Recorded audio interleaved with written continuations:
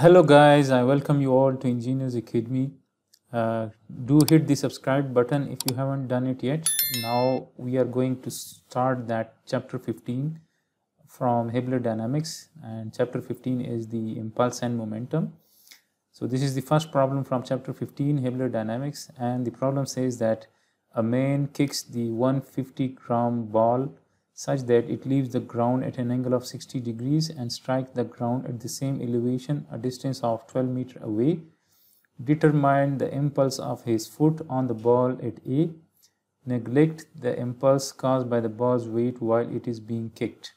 So since this is chapter 15, so we have to apply the principle of impulse and momentum. So this is the principle of impulse and momentum, which says that the initial momentum of the ball plus the impulse provided by the foot of the man are due to the, or we can say that the impulse provided by the external forces, that will be equal to the final momentum of the ball, right?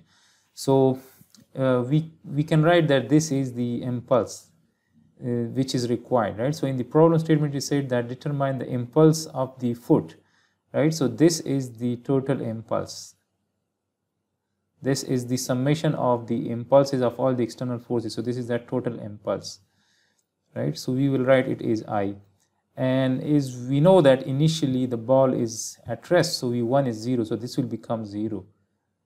And so this is 0 plus total impulse of the foot, and that will be equal to mv2. So we need to find the velocity of the ball when the man kicks it, right? Since this ball is following the projectile motion, so we have to apply the kinematics to find that v2 velocity, that is the final velocity of this ball when it is kicked. So let's say that since the ball is moving with the projectile motion, so let's say that this is our positive x and y direction. Let's say this is my positive x, and initially the ball is at the origin. Initially the ball is here, right? This is the initial position of the ball.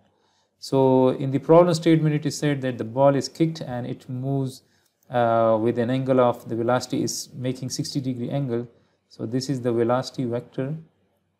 So the velocity will have two components. This will be, if this is 60-degree angle, this is v cos of 60, and then this is v sine of 60.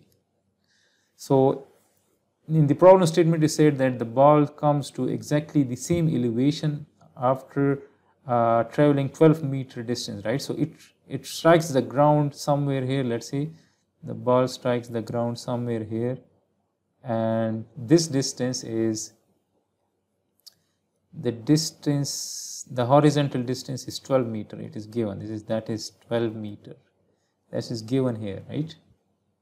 And it comes to the same elevation. So this means that if the ball is initially at the origin of our coordinate system, if this is my coordinate system, so the initial coordinates are 0, 0, and then when again it travels a distance of 12 meters, it again comes to the same elevation. So here the coordinates will be, the y coordinate will be 0 and the x coordinate will be 12 meters, since it is 12 meters away from that origin. So that is 12 and 0.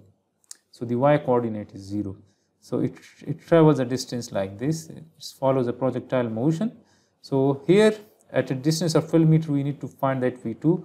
So once we find v2, we will multiply it by that mass. So we will be able to find the impulse that is provided by the foot of the man, right?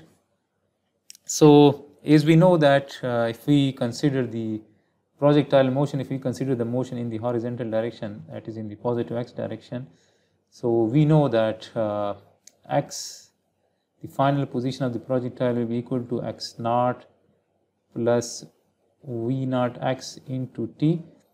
So this is the initial coordinates, or the initial position of the projectile is x naught and y naught, and this is x and y. So x naught is 0, this will become 0, and x, so x is given, x is 12, that x is 12, so we will write that this is 12, and this is v naught x, this is v naught x. So that is the horizontal component of the velocity. So this is v cos of 60 into t, and now from this equation we can write that t is 12 v cos of 60, and cos of 60 is 0.5. So 12 divided by 0.5 will become 24, right? So we can write that 12 divided by cos of 60 will become 24. So this is 24. So we can write that this is 24 divided by v. So 24 divided by v. So this is the time that the ball will take to reach that, to travel that horizontal distance of 12 meters. And now if we consider the motion in the vertical direction, that is in the positive y direction. So this is our positive y direction. So again we will have y equals to y naught plus v naught y into t, and since the velocity is decreasing in the positive y direction, so the acceleration will be negative, and that will be 9.81. So we will write that minus 1 divided by 2, or we can say that this is plus and the acceleration is negative, that is 9.81 into t square. So now again y naught is 0, the initial coordinate is of y naught is 0, and y is also 0 as well, right? Y is 0 as well, so this will become 0. So we can write that this is 0 equals to 0 plus, and v naught y is this thing, this is v sine of 60, v sine of 60, and we know t in terms of v, so t is 24 divided by v, and then this is 9.81 divided by 2, 9.81 divided by 2, so this is 4.905 minus 4.905 into t square. So again t is 24 divided by v, so this will become 24 square divided by v square. So we can write this is, here this v will cancel out, this v will cancel out, so this is 0, this is 24 sine of 60, that is 24 sine of 60, this gives us 20.785, this is 20.785 minus, and this is 24 square into 4.905, so 24 square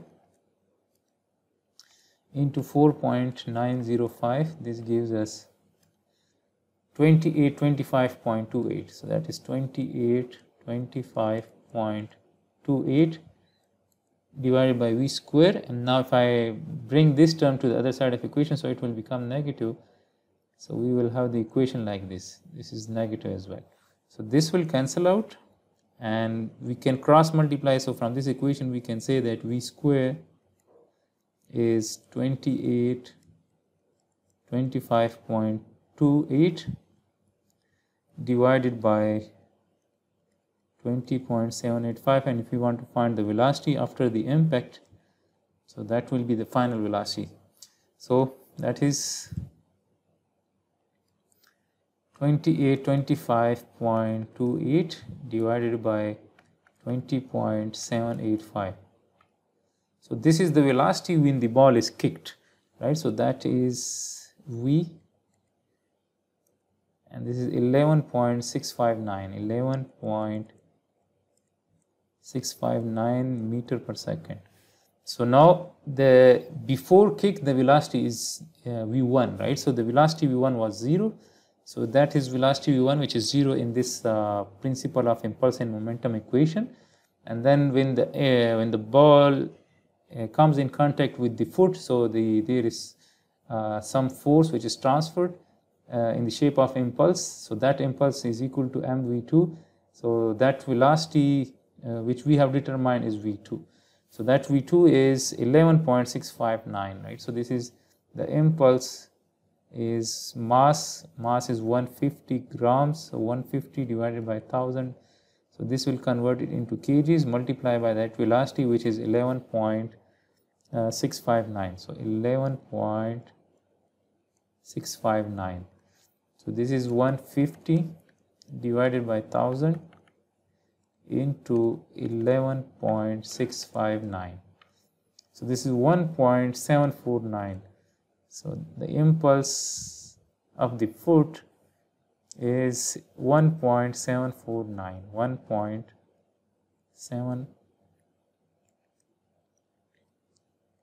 1.749 and the units are Newton second. So this is the required answer for this particular problem. I hope this will help you in your learning. Let me know in the comments if this helps in your learning. Also subscribe Engineers Academy for the solution of such more problems from Hibbeler Dynamics.